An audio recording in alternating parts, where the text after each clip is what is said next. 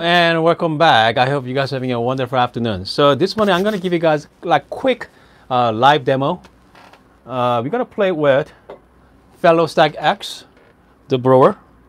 And also I just got a new scale from Timer. Yeah, so let's play with that as well. And then, okay, so I have this coffee grinder. It's a DF64. So this is it's not the regular DF64. I added SSP, the multi-purpose Burrs set. So give you a lot better clarity, and actually I really like the Burrs sets. If you ask me, compare that with my P64 here, my flapper grinder. I mean, they're both flappers. So this one, P64 has a good high uniformity SSP. So this one has the multi-purpose SSP.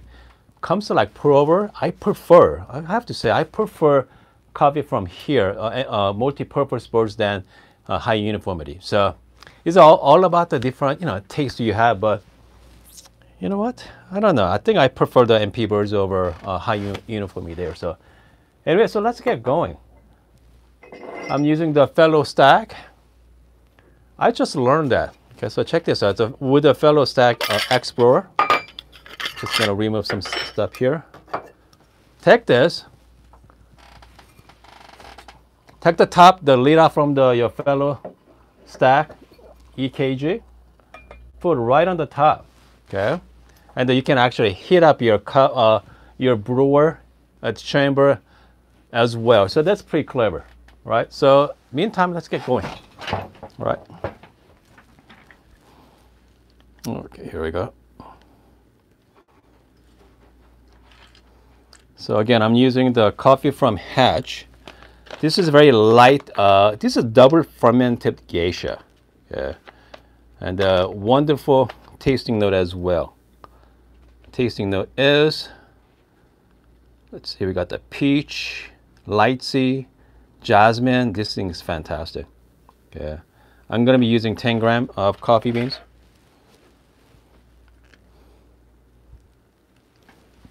If you guys are curious about the grinder setting, I'm set at number 60 clicks there.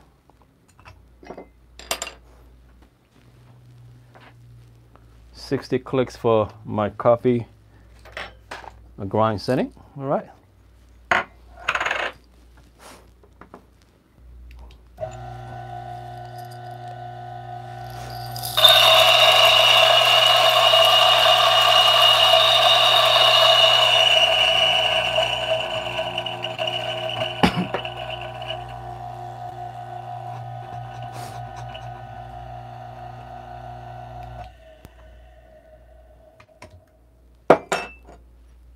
So here's a kind of like more like medium to fine, more like finer side.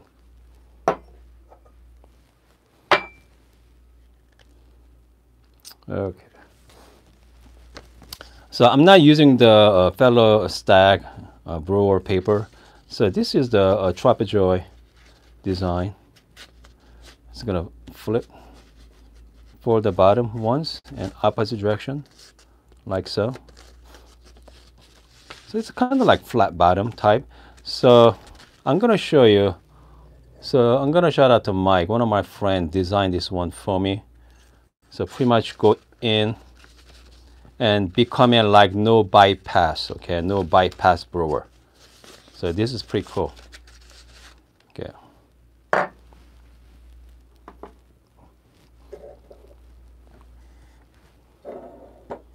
All right. This brewer is nice and hot. As you can see the steam coming out. All right, so from here,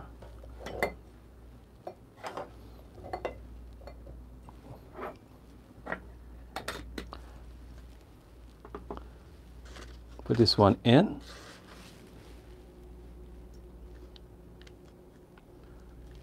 I think I named this one called a filter smasher, okay? Go just like that. Just smash the filter right inside. Just like so. It doesn't need to be perfect. Okay. And then I'm going to put the hot water.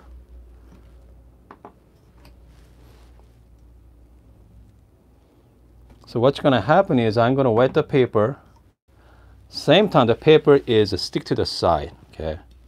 I'm going to open this up. Watch this. So now this has become like no bypass brewer. Everything is all nicely secured to the side. All right. I'm just going to watch this. Watch the paper. Warm up my kettle. All right, let's make some coffee, guys. I'm using the timer Black Mirror Plus.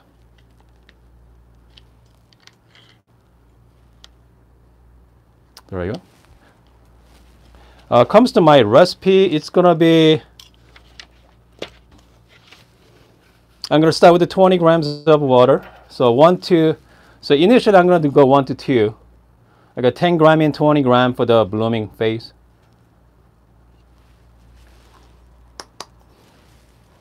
I'm just gonna make a little hole there. I'm using the boiling hot water, by the way. Okay, water is ready. Start my timer. I'm gonna go first 20 gram. Okay. I'm just gonna shake a little bit.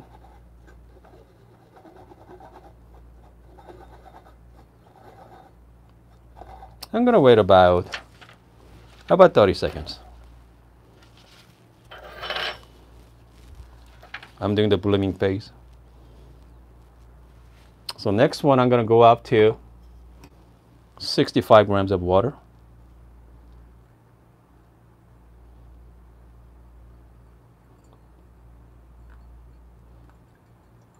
Go nice and easy, guys. Okay.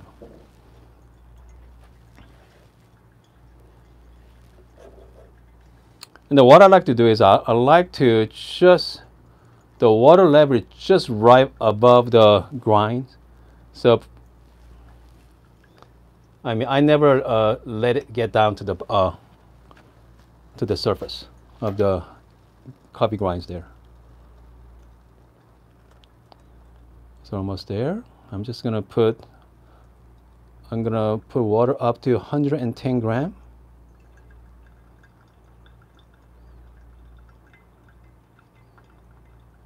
The great thing about the fellow Stagg EKG, just the water, control of the water. 155 gram. There we go.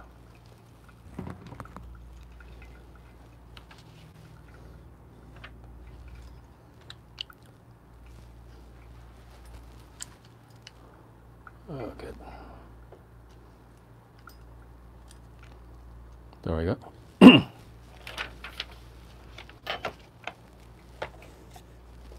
Again, we are doing the 1 to 20 ratio. The 10 grams of coffee, we're gonna brew up to about 200 grams.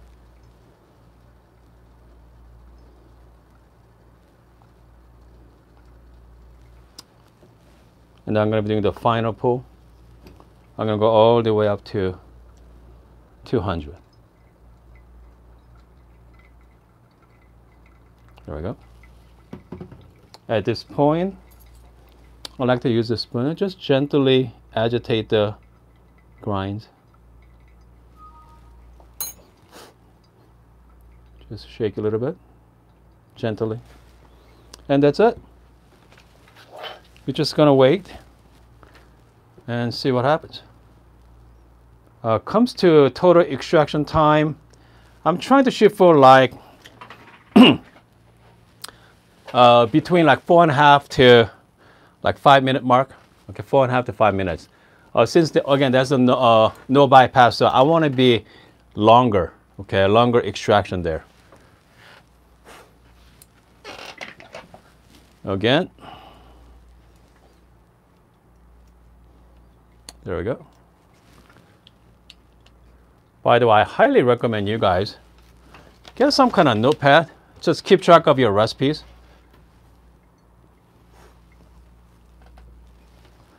So this one today, I'm looking around 4 minutes. Okay, around four and a half minutes there. Let's see here.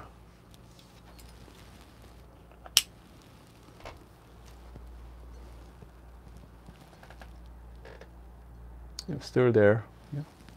So we're at around 4 minute mark.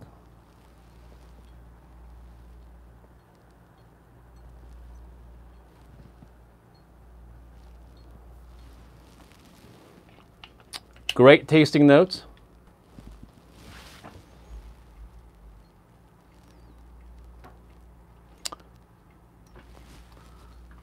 Actually, you know what? We are right on time, guys. I think we are right on time. So again, I'm using the DF64 with the SSP multi-purpose. I'm at 60 clicks from the 0 point. Actually, no. Comes to 0 point. Hold on a second here. Hold on. 5, 10, 15, 20, 25. Around 30 clicks, guys. Okay, around 30 clicks. The 60 on the dial, but yeah, in reality, it's about 30 clicks. So we are looking at around 5 to 5.5 minutes. So I mean, this is pretty good. I mean, this is pretty good extraction there. Yeah. That's also another thing I like to use the bypass method. I mean, you can get most out of it, you know, because most times whenever I use a fellow Stagg X Brewer, I use around 15 to like 15 gram in. So I do about 1 to 15 ratio, so 15 to 225. With a 10 gram recipe, 1 to 20, no bypass. You know what, I think I prefer this way. So whenever you guys are using the really high-end coffee, obviously you want to get most out of it. So yeah, 5 minutes and 50 seconds. Look at the bed there. They're perfect. Okay. Perfectly.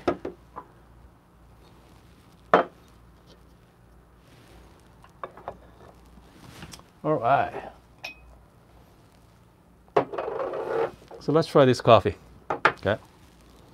By the way, someone asked me the other day about my filter smasher. This one. He said, where can I get this? You can actually make this, okay? You can actually make, if you have a 3D print at home, I think this, so this one is, talking to Mike, made out of corn, okay? Corn extract, this film. So comes to safety, I think I'll be okay, all right? Because I'm not cooking with this. So I'm just gonna go just run through the hot water anyway, so. From the safety wise, I should be all right. I can smell peach. All right, guys, cheers. Man, it's hot out though, okay? I don't know about you guys, but it's very hot in Tucson.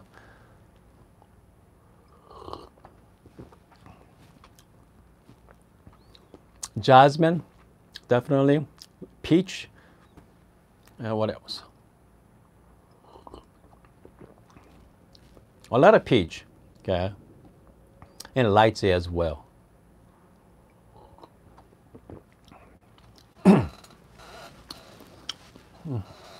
Okay, here's the thing. So I had this coffee last year. So according to Hatch, it's not the same harvest as the last year one. Because the last year, oh boy, last year was amazing. But this year one, if I'm gonna rate this, I say 8 out of 10. Last year was more like 9.5 out of 10. They're still good, okay? They're still fantastic, but not like last year, okay? I think I have a really high expectation. So multi-purpose is fantastic. You know what? Maybe like next couple of days, let's play with EK43 as well, because EK43 does wonderful pour over. Okay, for filter coffee is amazing. Jonathan asks, what do you recommend, Eureka or DF64? The Eureka Minion Zero is all about the price. If the Eureka Minion Zero comes in around $400, around 400 US dollars, I think I go with the Eureka. And if the grinder is up to like above 500, I say go with the DF64. It's all about the price at that point, because around $500. Because with the DF64, you can get from Joe from Espresso Outlet, $420 shipped. Okay, with the stock Burrs, not the SSP. With the SSP, you're looking at another $200. 180. So let's say 200. So you're looking at 420 plus 200. That's a 620, $620. You get to have SSP Burrs for $620. That's fantastic. But if Eureka Zero comes in around $400 range from Home Espresso, I mean, that does a pretty good job as well. Single dose. But the great thing about the DF64, you have a lot more options. You have a 64 millimeter SSP Burrs, the lineup.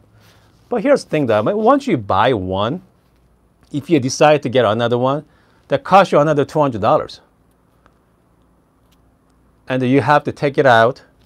You got to line it. I mean, it's a lot of work. Okay, it's a lot of work for. So in reality, I don't know, guys. Again, I'm hoping Eureka Minion Zero comes in at 400. All right. All right, hold on a second. Matt has, what does not coming close? Okay, here we go. So Yellow, YOLO, the flat Burrs are totally different than conical. Yeah, that is true. All right. The niche doesn't come close to taste from DF64. They're different Burrs. We are talking about apple to orange. Okay, the conical versus the flat Burr. I mean, again, people loves conical, and also people loves flat Burr. So I mean, it's all depend on your taste. Try both. Okay, try both, and so find out what you prefer. If you determine that if you like the conical, the niche is a very good option. Price is good. Comes with a 63 millimeter conical Burrs. 63 millimeter. They're pretty good, pretty decent size there. And the price range is $650? I think with the shipping and stuff, around like $750 or so. So price is right. Yeah. If you like conical, if you like flat, man, you have a lot of options. Okay, you have a lot of options for flat Burr. So let's see. So this coffee is cooled down a little bit. Man, strong peach flavor. Man, it's not bad. Okay, it's not bad at all. I mean, again, it's more like 8 out of 10. Great for iced coffee as well. Fantastic iced coffee too.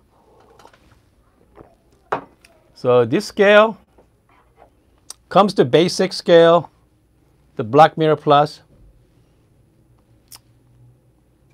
You know what? I have to say I'm pretty impressed with it. Okay, it's not too fancy. Yeah, pretty basic.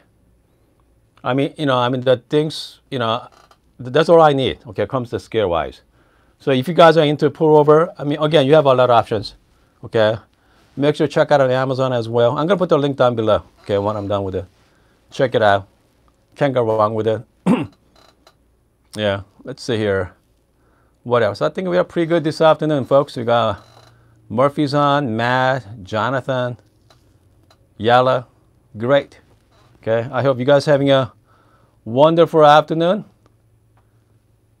And I'm going to see you guys tomorrow. Okay, we're going to do something fun tomorrow.